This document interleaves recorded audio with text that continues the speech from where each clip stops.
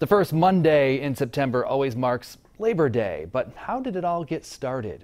Labor Day, as the name implies, was designed in the late 19th century to honor the labor of working men and women who spearheaded the Industrial Revolution.